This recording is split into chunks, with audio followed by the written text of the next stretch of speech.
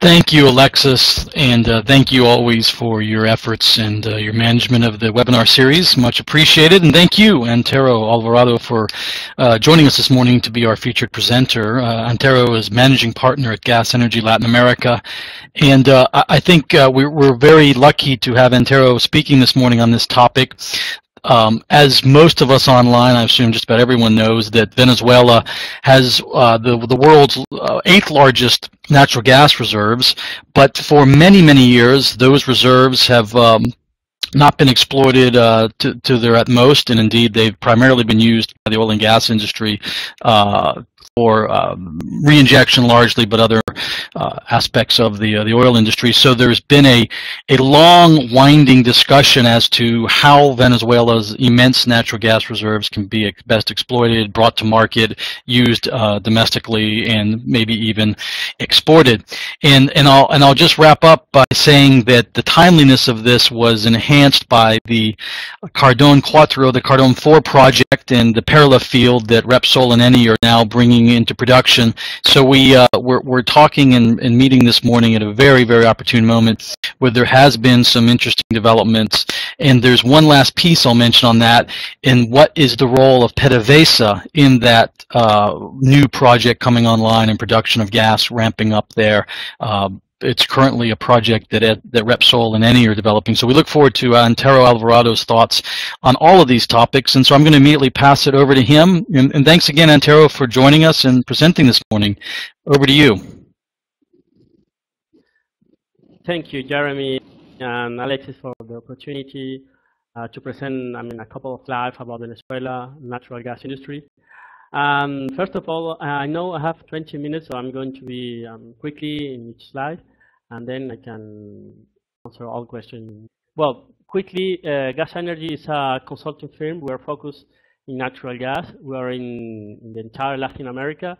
We have main offices in Lima and Santa Cruz in Bolivia, and from there we cover the entire region. Next. Then, we are a very large team. People, our team means engineers, economists, lawyers. That give us a very many tools for analysis. Okay, and we are also in the region. That's one of our main skills. And strength, because we are not doing consulting from Geneva or London, okay? And the fact that we are here, we have daily contact with our clients, and that gives us many inside information. Next. Well, I will skip all these slides because we lost a couple of minutes, and I would like to profit.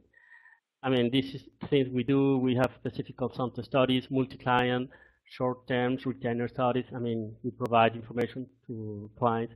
We are tailor-made. Okay, a couple of our companies, clients. We have majors. We have gas distributors. We have power companies, banks. Okay, institutions such as OLADE or the Ministry of Energy in Peru, for example. Okay, next. Okay, now we're starting. I decided to split the presentation in the present and the future, because the title of this presentation is The Future of the Natural Gas Industry. So before to talk with the future, I would like to present the present, which is very, I'm going to be very quickly here. Next. Okay, so we're going to see, the players, institution, and gas framework. Okay, this is the first part. First of all, we have to say that there is a branch of PDVSA, which is called PDVSA Gas, which is the gas branch of the company. Okay, which was created in 15 years ago, and this is recently, and that also means that prior that, the use of natural gas in the country was very reduced, okay? And of course, we are an oil country, and natural gas has been always seen as a sub-product of the industry. Okay, but then in the 1999, the government promulgate a gas law. So we are probably the single country that have oil law and a gas law. Okay, this is to separate. I mean, that give us different taxation and regulation for the gas industry.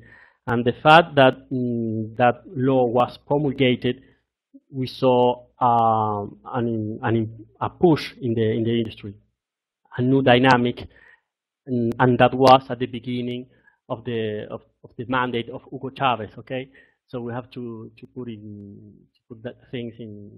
I mean, that was 16 years ago. Okay, but besides, we have a gas law. We have a regulatory body which is called ENAGAS.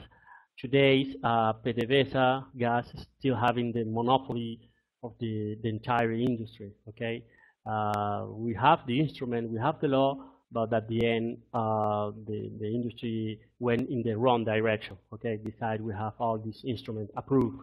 Okay, next.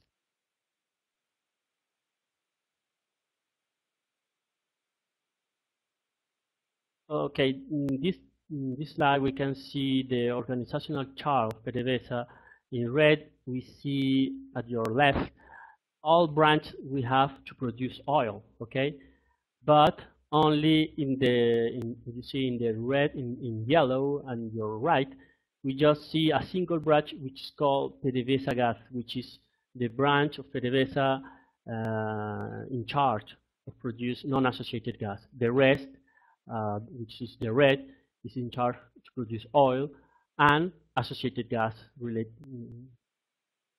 is associated to oil. Okay, so that means that we have an entire state company designed to produce oil, not natural gas. Okay, that's the message I would like to give you with this slide. Okay, next.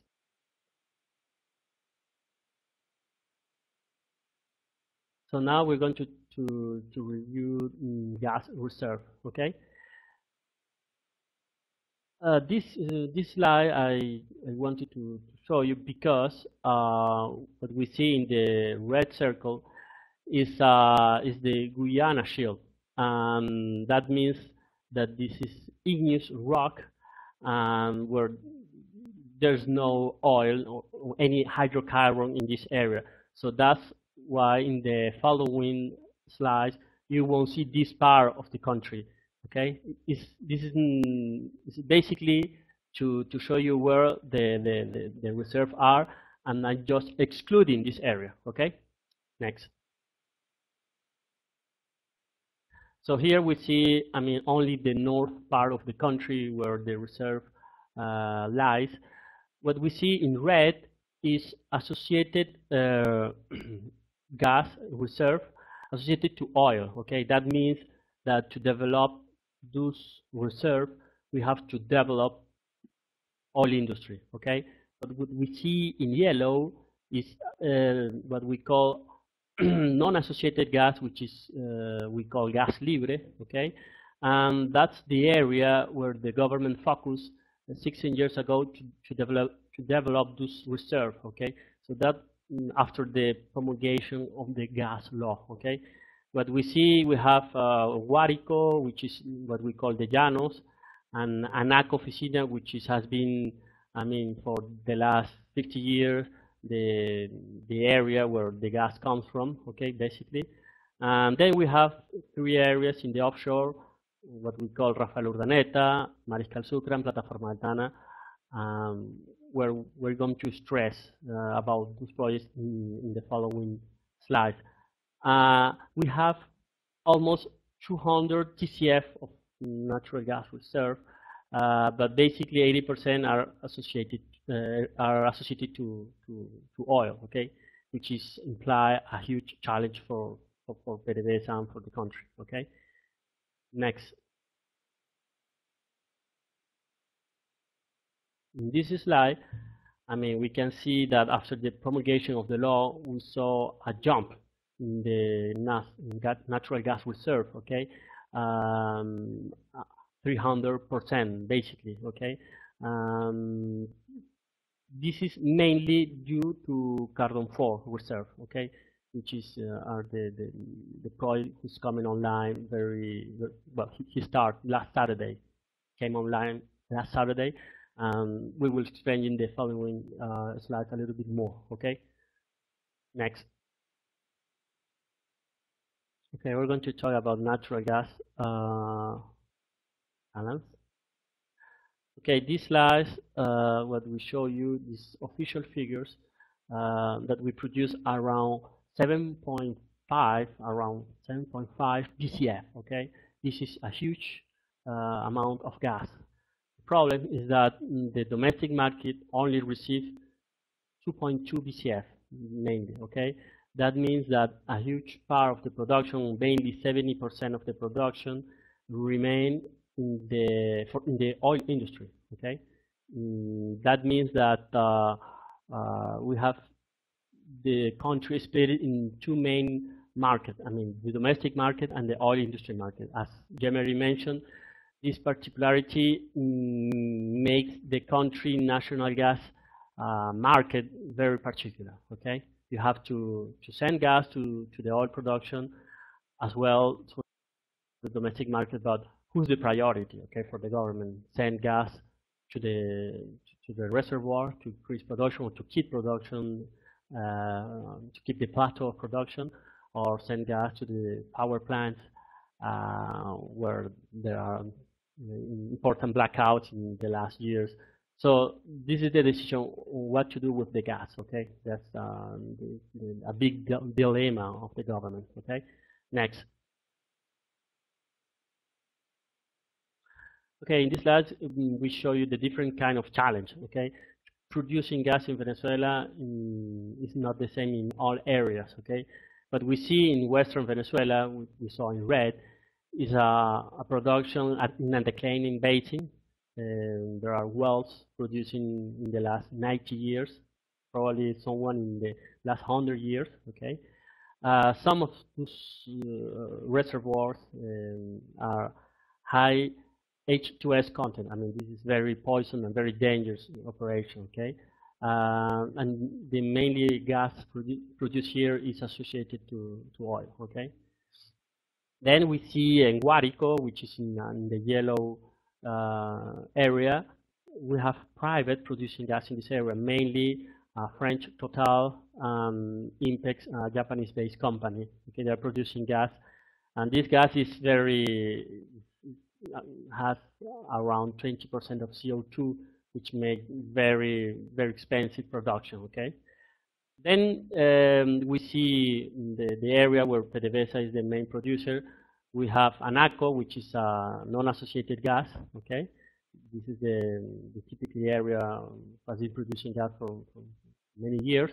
And then we have North Monagas, which is associated gas, but the gas which is produced in this area is reinjected. Okay, we will see in the following slides the amount the gas in this area require. Okay, next.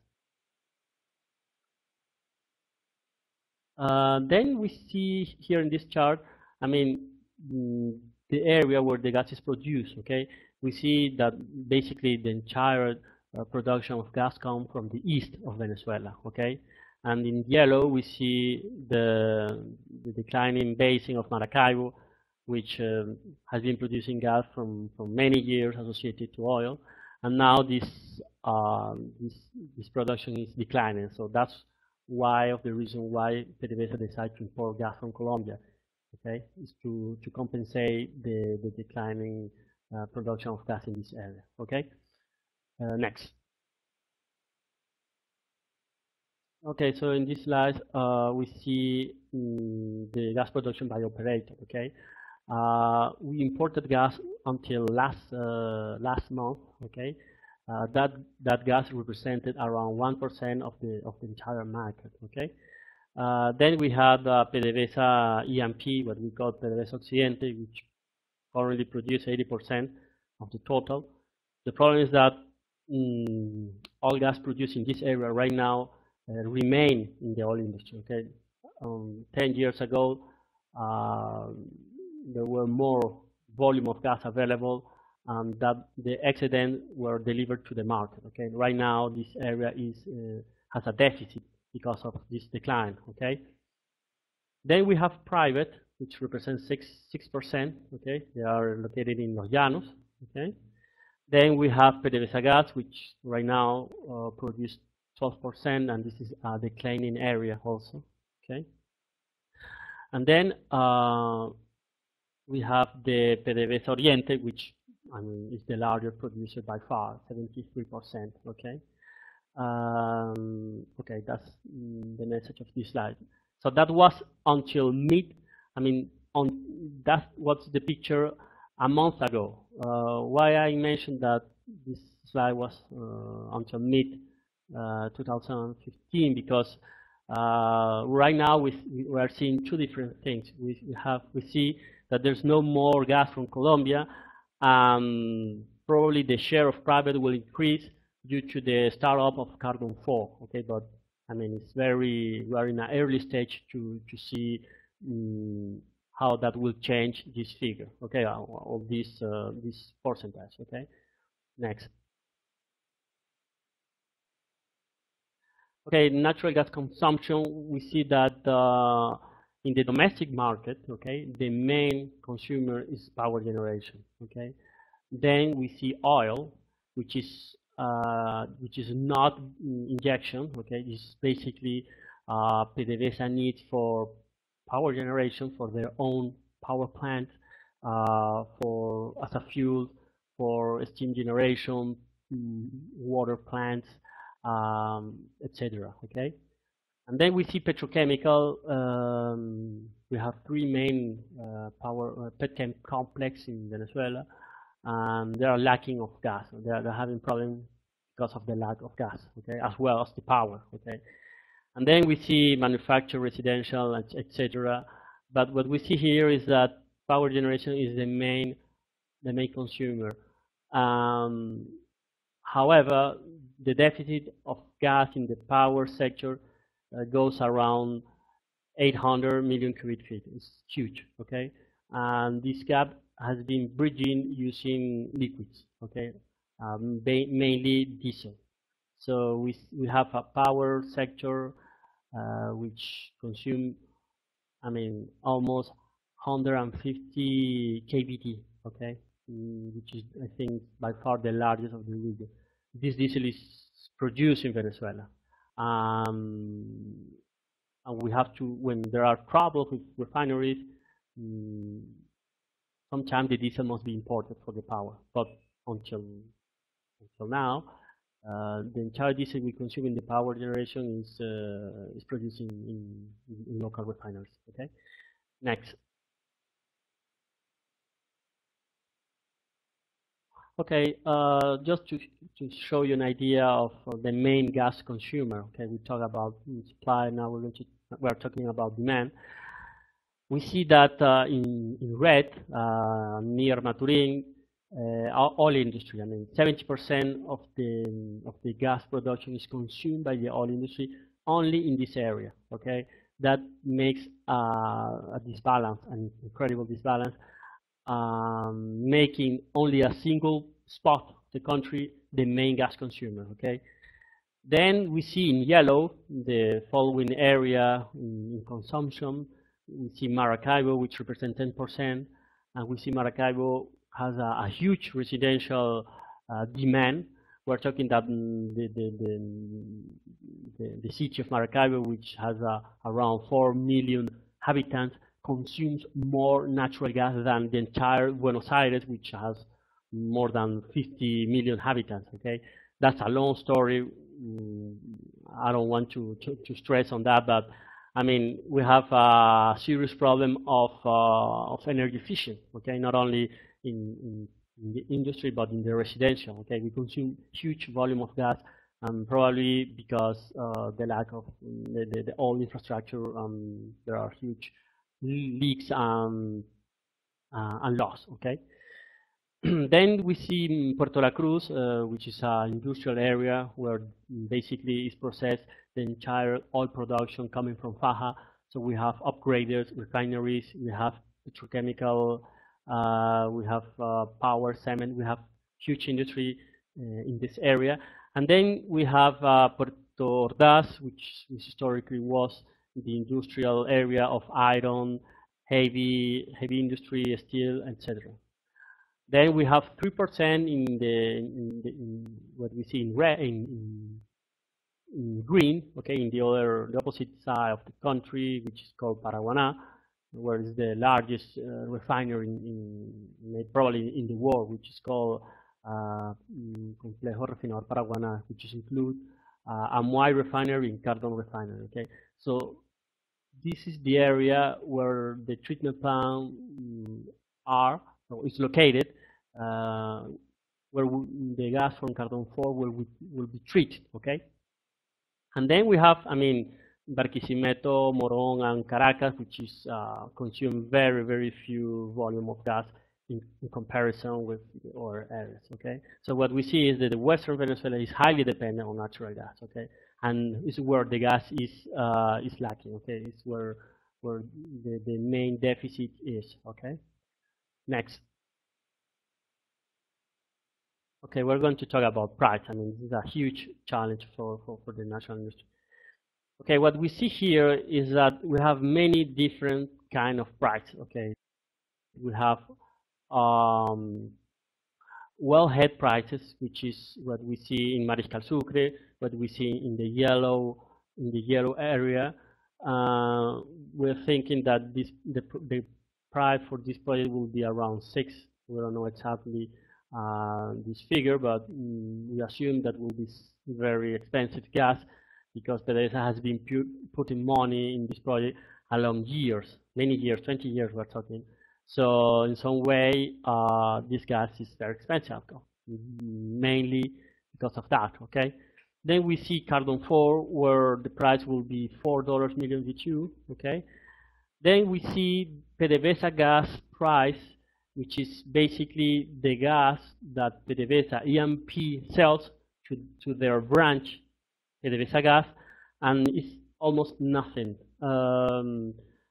That's because price is set in local currency, and the last time this price was revised was in 2006. And because we have the largest and the highest inflation in the world, so this price is almost nothing. Okay.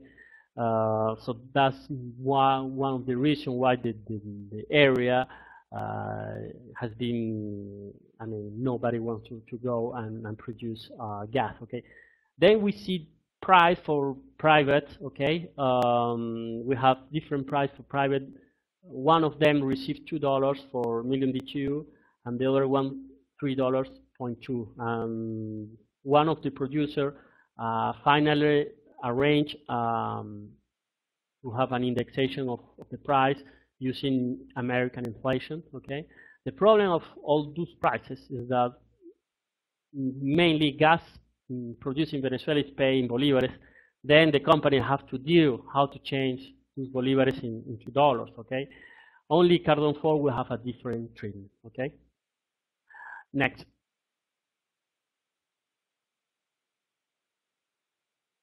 Okay, now we're going to talk about, I mean, the future. So that was the present, so now we're going to talk about the future. Next.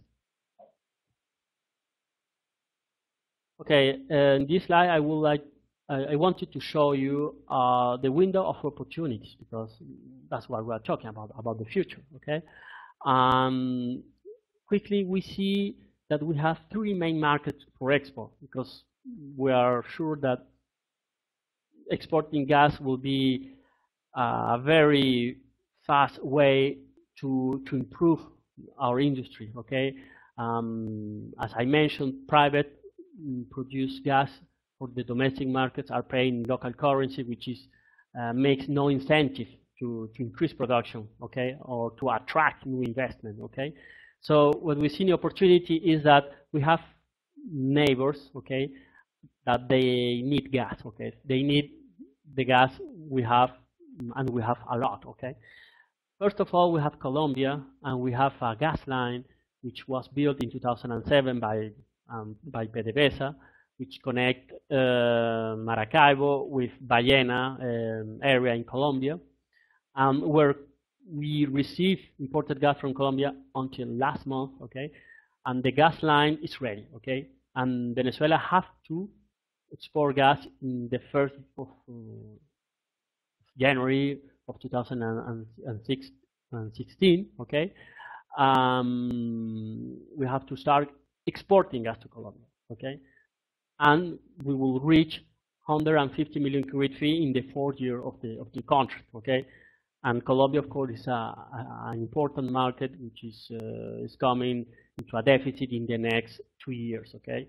So Colombia is very interesting of Venezuelan gas. First of all, because the infrastructure is done and it's cheaper, okay. We're talking that the price is linked to a formula, and the price will reach probably for the next year will be below $3, okay. Then we have the Antillean market. So we're talking that Aruba, Curacao, and Bonaire will become a market for the gas of Cardon 4 in the case if that happens, okay. And in the east of Venezuela, we have 2 main projects.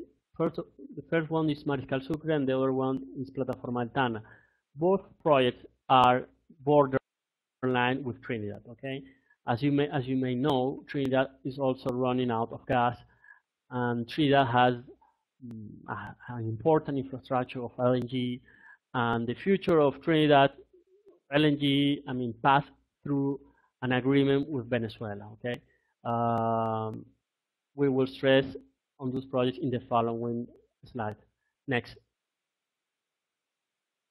Okay, the first project I would like to show you is Mariscal Sucre, which is 100% PDVSA, and PDVSA is looking for investors, basically Russian and Chinese. I mean, they are the only ones who can afford this kind of project, who are able to be partner of PDVSA in a project like that. Okay, next. Okay, Mariscal Sucre is an old project. I mean, that project started at the end of the 90s, but PDVSA tried to launch that project many times. During 2003, PDVSA tried to launch that project through an LNG project, but it failed. Okay, we just count how many fails had PDVSA in that project, and we count 6. Okay. So PDVSA decided to go alone in that project because nobody wanted to go with PDVSA in that project. Basically, because 100% of the gas coming from Mariscal Sucre should be designated to the domestic market. Okay, so we have 4 main areas: Rio Caribe, Mejillones, Patao, and Dragon. PDVSA is working in Dragon area, which is the border field with Trinidad. Okay. And they expect to produce in the next year the first molecule. Okay, we're talking about 70 million cubic feet, and the phase 2 will be a little bit more. Okay, this line which you see pointed, the blue line you see pointed, is the subsea infrastructure which is already done by PDVSA, and spend huge amount of money building that. And the delivery point will be Guiria. This is an onshore area in Venezuela, which is the extreme east of the country. And as well, Guiria is also connected with a gas line around a huge gas line which is connecting Guiria with the rest of the country. Okay, that was done by PDVSA in the recent year. Okay, alone. Okay, next. So here we see in this slide, I mean, the location of the wells. PDVSA will use daisy chaining recollection system. Okay, there won't be a platform, but a boat. Okay, it will be more cheaper for PDVSA to start the production. We see the potential of each well. Okay, there are 4 wells ready, which summarize 150 million cubic feet. Okay, next. So this is a nice pic done by PDVSA. This is the pipe layer Castoro 7, and that was last October. Okay, that was a real challenge for PDVSA doing that, because PDVSA had no experience until that time producing in the offshore. Okay, PDVSA, I mean that's was a test for PDVSA. Okay, basically PDVSA is learning a lot with that. That means also that they lost a lot of money learning that. It's very interesting because Castoro, which is the pipe layer, is the same that lay the pipe in Cardon 4.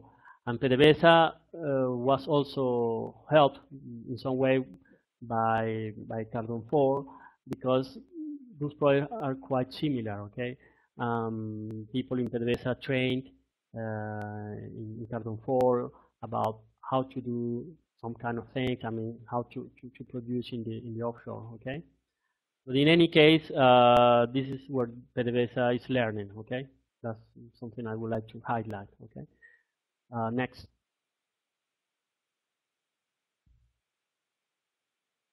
Okay, that's another pitch. Okay, next. Okay, in Guiria, which is the onshore area where the gas will arrive, PDVSA designed a huge industrial complex. Of course, they are only producing in Dragon, I mean, all these projects remain in paper. Okay, they are only building a PAGMI, which is a planta procesadora de gas metano para el mercado interno, which is a small treatment plant. Okay, but PDVSA will want also to create a petrochemical area, even an LNG terminal, which is not viable today. Okay. Next. Okay, now we're going to talk about Plataforma del Tana, which is in the extreme south and in the extreme east of the country, in what we call Fachada Atlántica, and it's in the south of Trinidad and Tobago. What we see here, players, we see that PDVSA is a player. We have French Total, the Norwegian Statoil, and of course Chevron. Conoco used to have a block here until he decided to leave the country after the migration of in 2007. Yes, 2007. So PDVSA took the share of ConocoPhillips in this project. Okay, we have 5 areas, 2 blocks. The block number 2, which is Loran Manatee, is a binational, in some way, reservoir. So Chevron had to unitize this field in order to start production. Okay, as well as Coquina Manakin, which is the other field, which is also in the border. A part of the reservoir lies in Trinidad and the rest in Venezuela. Okay, so that's very interesting area. Okay, next. Okay, just this is the Trinitarian area. Okay, offshore. What we see is that Trinidad has already done the entire infrastructure to produce gas in this area. What we see in the Venezuelan side in black is where the subsea gas line should be. There's no subsea gas line already done, and it's the private which is in charge of to build that gas line. Okay, which will be more than 300 kilometers subsea. Okay, it's very expensive. So basically, Trinidad is looking for unitization with Venezuela. Okay, Trinidad has huge interest to bring that gas into the Atlantic LNG. Okay, I have to say some international oil companies, coming to us. They want to learn a little bit more about those areas because they want to have an area to produce gas, but to send it into Trinidad. Okay, as you may know, Trinidad, the production clean gas is declining, and the reserve is also declining. Okay, so Today, this is not a priority for Venezuela to produce in Plataforma Altana, but the situation in the country, as you may know, there's a huge economic crisis. The government must be more pragmatic, okay? And a way to be more pragmatic in natural gas is to decide to just export gas to monetize this reserve, okay? An excellent way would be through Trinidad, okay? Next. Okay, this is well, more information about Plataforma Deltana. This is basically Chevron, who's leading a project there in the Block 2, which is called Loran Manatee. Loran area is in Venezuela, and Manatee is in Trinidad. Okay, we're talking that 70% remains in Venezuela, 30% remain in Trinidad. Okay, this is methane gas. Okay, it's very dry. Okay, next. Okay, and the last project is Cardon 4, which is located in the west Venezuela. The players are mainly Repsol and Eni. Okay, it's an Italian-based company. PDVSA had the right to be in the consortium, but they decided not to be because, as you may know, this is a 6 billion project, and if PDVSA wanted to have a 35%, which is the limit of the consortium, they had to put a money that is not available right now for PDVSA. So PDVSA decide to stay away in the project, but it doesn't mean that PDVSA doesn't care about that. In fact, PDVSA has been helping the consortium Cardon 4 a lot, providing gas to everything. I mean, improving everything for that the gas will become without problem. Okay, as you may know, PDVSA is the single buyer of this gas. Okay, and the license established that if the domestic market is satisfied, the private consortium are able to export that gas. Okay, next, the remnant, the excedent of the gas. Okay, so this is a peak has been taken 2 months ago. As I mentioned, this project came online last Saturday with 80 million cubic feet and without problem. Okay, next. Okay, this is the ramp of the production. We see that at the end of this slide suffer a year delay. I'm sorry, I didn't see that mistake. I have to update. But what we see is that at the end of the year, we will see a huge important volume of gas coming into the domestic market, into a hungry domestic market. Okay. Then we see also the liquids and the condensate production, which is very important. Condensate belong to the nation, so all condensate produced in a single product of gas in Venezuela, the nation is the owner of that. Okay, but we see that when the project will reach full production, 1.2 BCF, condensate will reach around 44 kBD of condensate, which is a huge volume. Okay, next. Okay, so that's what I told you. Early production is a parallel line with phase 1. So in phase 1, that will be at the end of the year, we will see another 300 million cubic feet, which at the end of the year we will see early production, and phase 1 summarizing around 450 million cubic feet. Okay, next. Okay, the destiny of the gas, which is basically western Venezuela, and you see in the black line this line connecting with Colombia. So that's the way that Venezuela will export gas to Colombia after there are many challenges and hindrance that PDVSA will have to face. But again, this is how we think the gas will be consumed. Okay, next.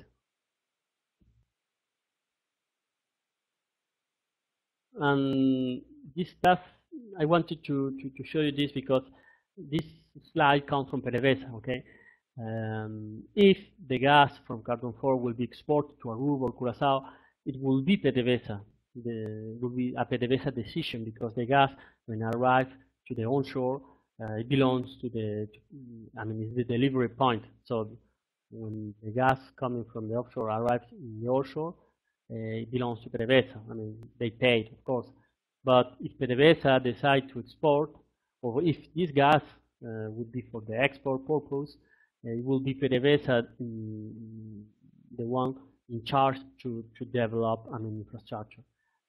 Probably this gas could be destined to Aruba, which is very short, and there are many ways to send gas into the Caribbean island. I mean, we have barge or mini LNG, I mean, or a gas line. Okay, next.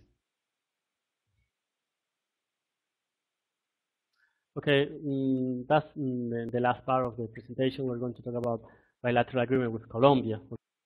Okay, what we see here is that the border, okay, Colombia, Venezuela, and we see the gas line is a 220 kilometer gas line built by PDVSA in 6 months. Was a record at that time. The thing is that the formula is linked to liquids, okay?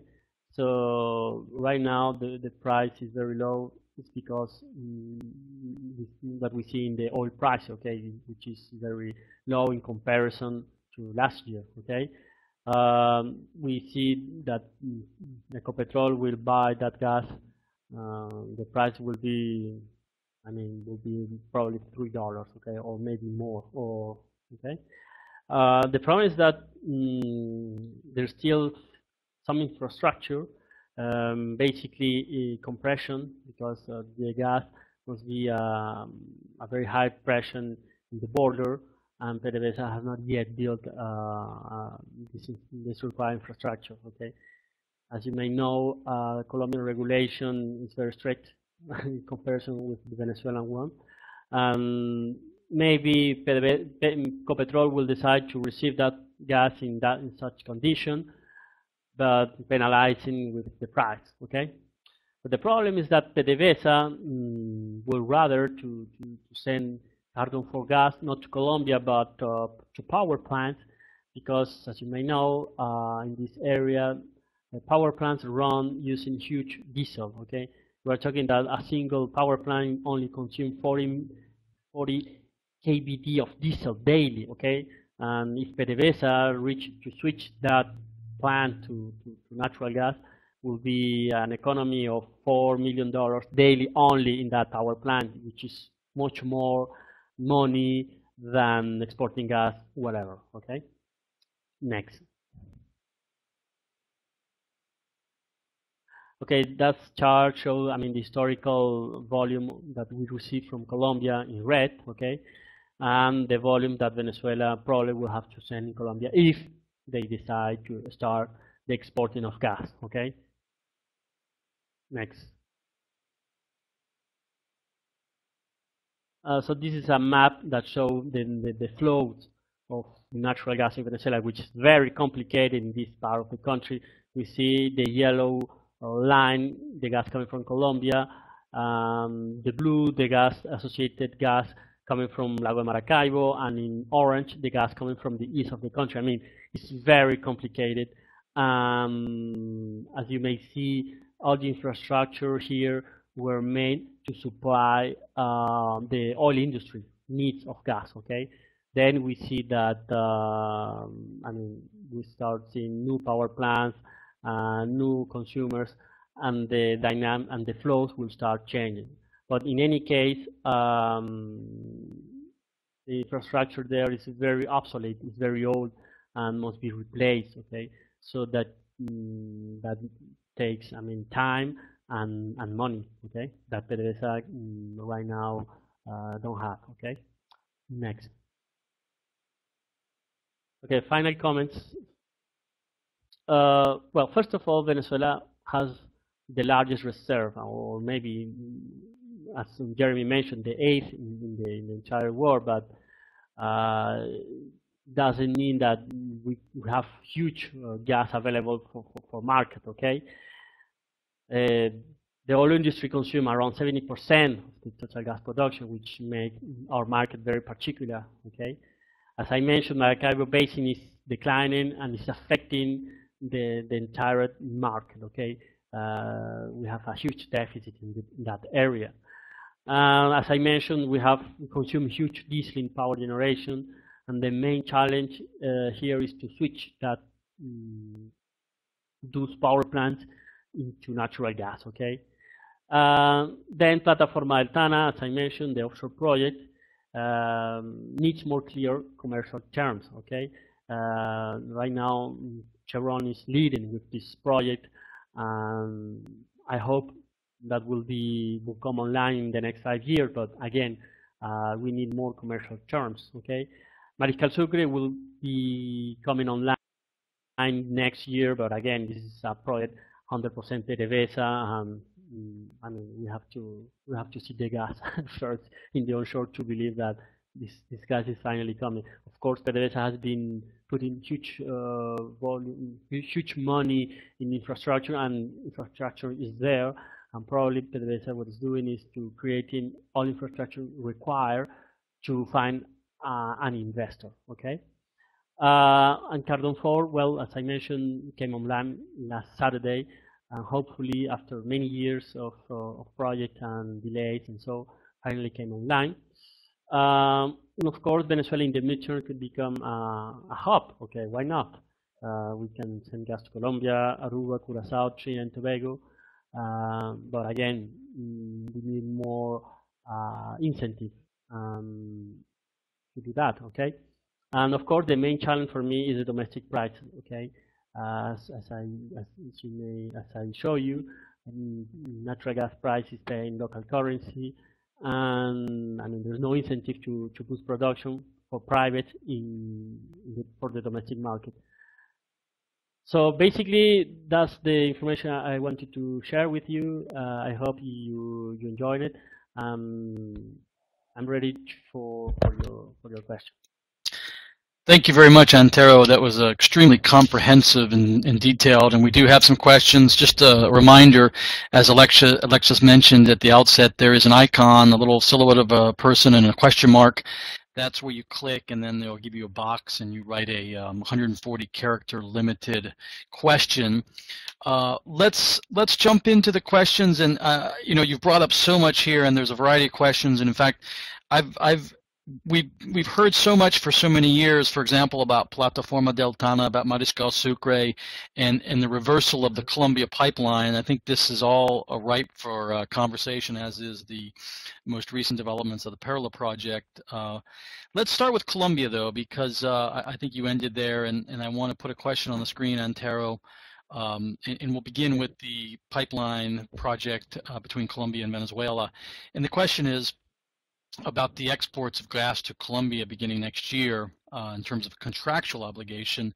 Is there some flexibility provided? Why don't you fill in a little bit more, complement a little bit of what you already said about that and respond to this question, please. Okay. Well, thank you for a very good question. I assume Alfredo is from Colombia. Well, in fact, PDVSA had to start the export to Colombia in 4 years ago, okay? No, 3 years ago. And they delayed that obligation 2 times, okay? And what we saw in that case is that in the case that PDVSA couldn't be able to export, they just asked an extension to Colombia to provide them gas, okay? So, but now what we see is that Colombia stopped the export to Venezuela. PDVSA had to start the export, I mean, next January, okay? But what it could happen, I mean, PDVSA, if he don't feel comfortable exporting the volumes he's in the obligation to send, he will extend that contract. That's what I think what will happen. Because maybe the first year PDVSA can send that volume to Colombia. I mean, with huge challenge, because sending gas to Colombia means that somebody in Maracaibo will remain without gas. Okay, the problem is when they will have to, I mean, in the 4th year they will have to send 150 million cubic feet, which is a huge volume of gas. And if PDVSA is not able to do that, they will pay there's a take-or-pay clause. And you don't want to I mean, to start exporting something that you cannot fulfill. Okay, so I don't know exactly if there is an obligation to start in January.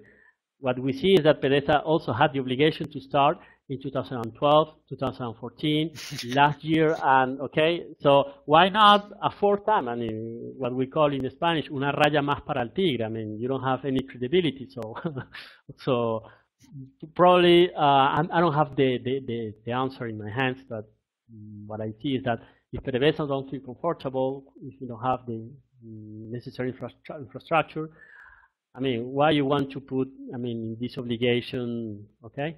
So what I think. So I think you've answered this, but there was a follow-on question that we'll throw up really quick before we move to a different topic.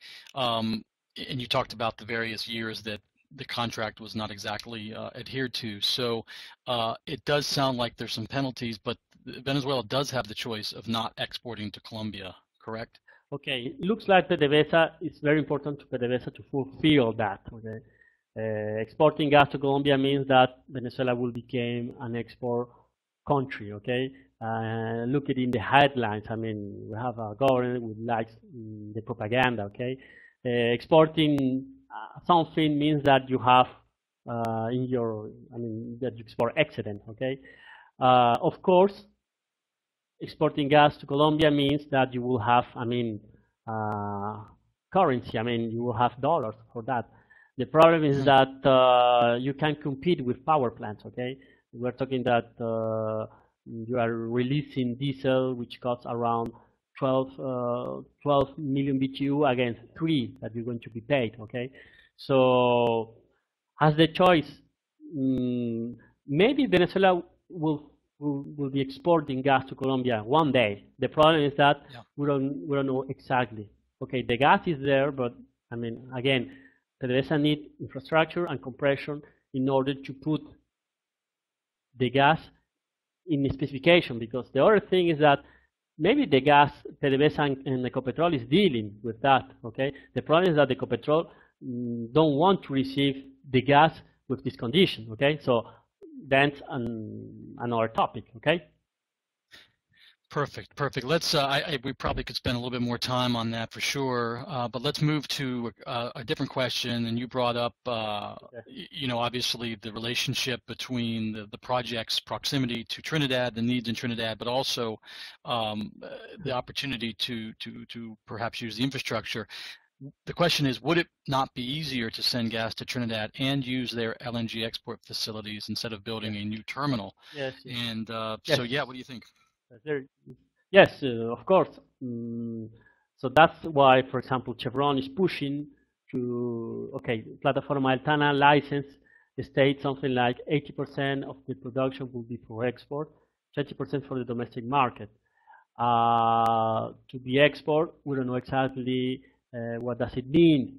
At the beginning, Plataforma Altana would be an LNG project, and the terminal was going to be in Guiria.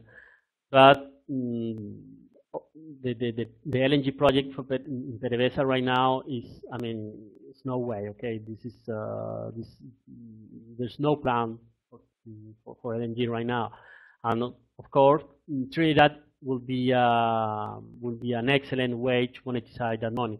And of course, the problem with that is, okay, if PDVSA will accept that, maybe, I mean, that's part of the negotiation. I mean, but what I think is that in the midterm, that's what is going to happen. I mean, okay, 80% of the gas that you have to export will be through Trinidad, probably.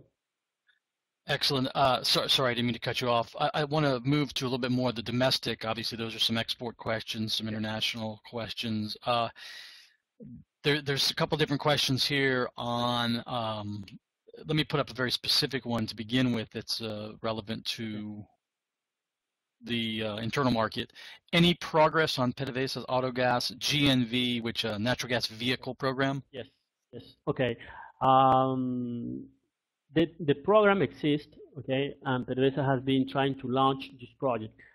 Why this project, I mean, remain where it is? I mean, because the price of the gasoline, I mean, you can compete with the cheapest, by far, the cheapest, I mean, goods that you can buy with 3 bolívares, which is, I mean, it's basically for free, the gasoline. So you can compete with that. So basically, that's the reason. However, for border cities with Colombia, basically in San Cristobal, in Táchira area, natural gas will be very fine, because what PDVSA is doing there is to reducing the volume of gasoline for the domestic consumption. So people have to deal with that, with this scarcity of gasoline in the border. That probably if you develop autogas or natural gas for vehicles would be very excellent. But again, if you want to go to apply this policy, I mean, in a better way, you will have to increase the price of of gasoline, basically. Right, right. No, Venezuela's famous the world over for its incredibly discounted, let's call it, gasoline. Yeah. Question here, you mentioned obviously the power crisis, which has been, several years a recurring topic. Obviously, the government's talked for several years also about monetizing gas for the power sector. This question is what does the government, or what incentives must be in place to promote investments in gas production, and especially vis-a-vis for power generation? Okay. Well, there are 2 things here. Okay. We consume huge volume of diesel in Venezuela, so all diesel that will be released for natural gas will be again for PDVSA. Okay. We are just counting that around 60 kbd will be released only in Maracaibo area and Paraguaná with the gas of Cardon 4. If you multiply that a barrel of diesel, you will see it will be around $5 million daily. Okay, that's one incentive. The problem is that well, if you are in the gas business, you would rather to have money than a product. Okay, but that's what you have. Okay, and the government has basically no incentive. There's no clear incentive to produce natural gas. If you ask me why Cardon 4 is producing gas there, I mean, that's a topic for our next webinar. Okay.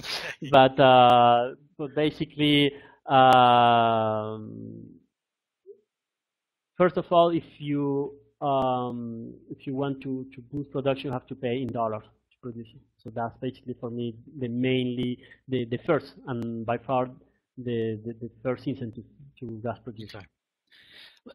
There's a couple more questions, and we're almost out of time. And there is actually a question that's a follow-on to that I want to put up here, just quickly, because there's another important question I want to get to wrap up. But first, you talked a little bit about what I think this question relates to, in an investment on monetizing La Perla.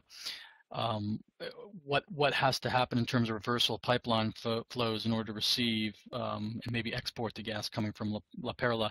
And there's a follow-on question that I'll throw up right after this that talks about infrastructure of the eastern and western parts of the country as well.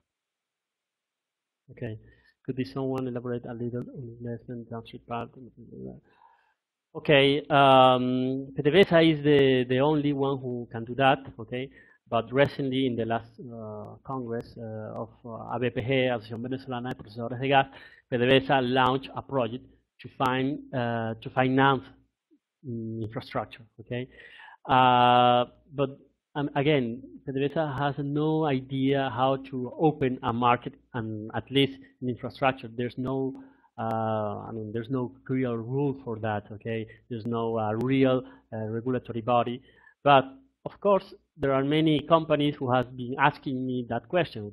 Okay, I'm in Colombia and I need that gas, and PDVSA don't have, I mean, the necessary money to build the missing part.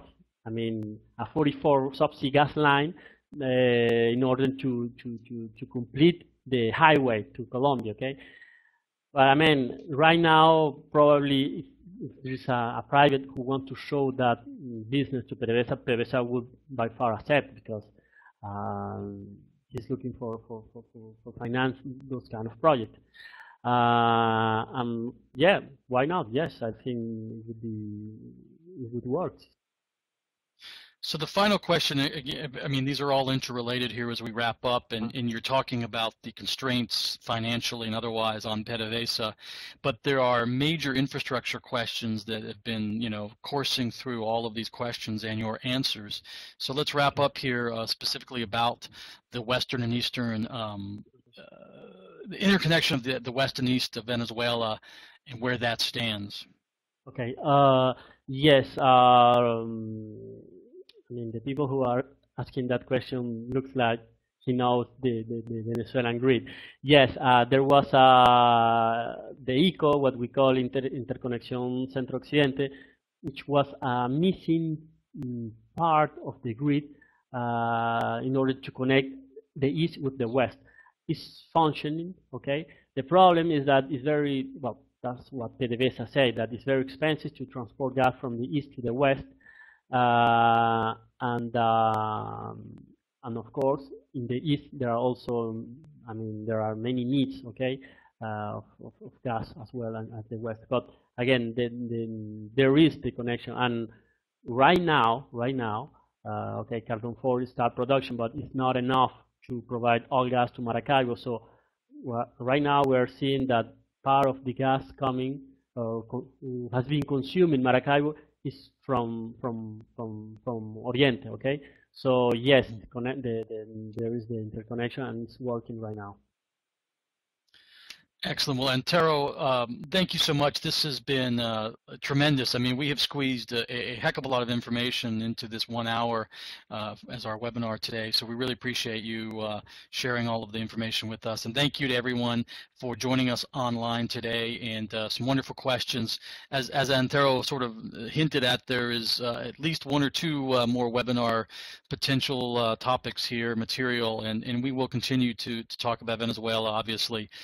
There's always a abundance of information and topics to talk about.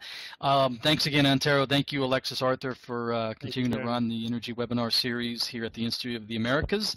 And you see on the screen, I'll wrap up by inviting you to join us in person in Panama City, September 22nd, for a one-day energy roundtable. We'll be looking at the booming economy in Panama and how the energy matrix and energy infrastructure can be keeping up with that booming economy, and what's happening in terms of primarily the power sector, but also some developments on other elements of the energy market. And it's never too early to talk about the La Jolla Conference, especially since next year is the 25th anniversary of the La Jolla Conference, and that will be May 25 and 26, 2016. And if you're not, or if you are on Twitter, I should say, then follow us at @IOA_energy, and the old-fashioned website, www.iamericas.org/energy. Thank you all again, and we look forward to seeing you in person or seeing you online. We're working on a couple of webinars for August, Mexico oil contract, and also a more general outlook on the price of oil. We'll get that information out to you as soon as we get those confirmed and dates lined up. Thank you again, and hope to see you in person or online soon. Have a great rest of your day and summer.